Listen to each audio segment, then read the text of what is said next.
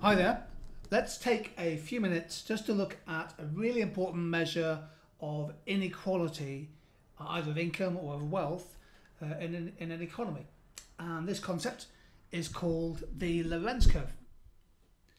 Here's a striking chart which comes out every year. It's the annual survey of wealth from Credit Suisse, their global wealth database. And according to Credit Suisse's latest report for 2016, Russia is far and away the most unequal country in the world when it comes to wealth.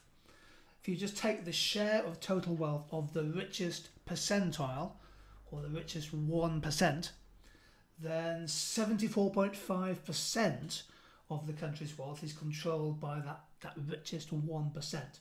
So 99% of the population have the remaining 25.5%. In countries like India and Thailand, the top 1% control 58% of each country's wealth. In the United States, lower, and China lower, but still over 40%. So in other words, if we were to just to think about the top 1% or the top percentile, then clearly when it comes to wealth, the income distribution would be extremely highly skewed towards that group. Now it's the Lorenz curve which helps us to visualize this information. So the Lorenz curve is essentially a cumulative income curve. It's a nice simple graphical representation either of income or wealth inequality, developed over 100 years ago by an American economist, Max Lorenz. It's a cumulative income curve, and what we do is we divide the population up into groups. We could do deciles, 10%, we could do percentiles, 1%. But typically in exams, the data you're given is quintiles. So this means we divide the population into 5 groups. The 5th quintile is the richest quintile. They have 20% of the disposable income or wealth, however, whatever it is we're measuring. The poorest quintile is the 1st quintile, and that's the poorest 20% of households, again, for example, according to disposable incomes. Let's take a simple numerical example to show how we create the Lorenz curve. So I've divided my households, my total population, up into 5 groups, ranging from the 1st quintile, the poorest 20%, through to the 5th quintile, the richest quintile. Now this is made up data just to help understand the point. So let me throw in some disposable incomes, and this is typically the share of total disposable income going to each group. And the poorest quintile have the lowest share because that's the way the data is organised. So the Lorenz curve is a cumulative curve. So the poorest 20% have 3% of the income. Then if we add on the next quintile, we get to 10%. Then we add on another 12%, we get to 22%, and so on. And if you do it that's what you get. Now what you then do is you plot that cumulative curve across the incomes of households. So the Lorenz curve is a nice visual representation of inequality.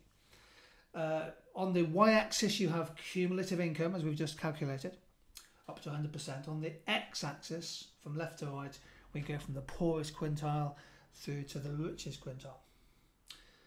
Now, the line of equality.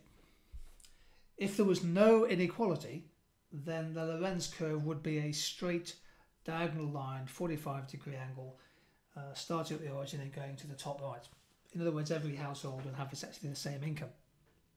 And half the population, 50% of the households, have 50% of the income.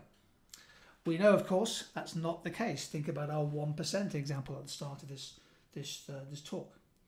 So what would the Lorenz curve look like with high inequality? Perhaps you can visualize it. Well, it would look something like this. This would be a Lorenz curve with very high inequalities. You notice here that the households at the poorest, first decile, second decile, quintiles, etc. It could be the case that the bottom 50% of households have less than 10% of the income, whereas most of the income lies in the hands of the richest 10%, 20%, 5%, and as we've seen, the richest 1%. Keep in mind, in Russia, the richest 1% of households have 75% of income, of wealth. That's the Lorenz curve with high income inequality. This would be a slightly less skewed Lorenz curve showing lower inequality. But again, the majority of the income lies with the richest half of the population, whereas the poorest half have a relatively small share.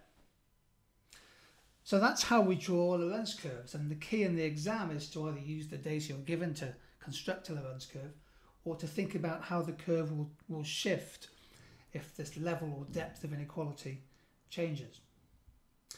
Just a final quick point, and that is that we use the Lorenz curve to calculate a sort of a number to do with inequality, and that number is called the Gini coefficient.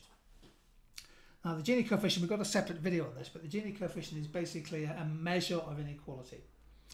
And how we calculate it, it's the area A which lies between the Lorenz curve and the line of equality. So there's this area A divided by the whole area underneath the line of equality, A plus B. Area A divided by A plus B. So if there was no inequality, this curve would be the straight line, that'd be a 0 Gini coefficient. If there was perfect inequality, then the Lorenz curve would be the x-axis up to this point and then vertically up to the top right. There's going to be a separate topic video on the Gini coefficient, but this has been a brief introductory video looking at the Lorenz curve.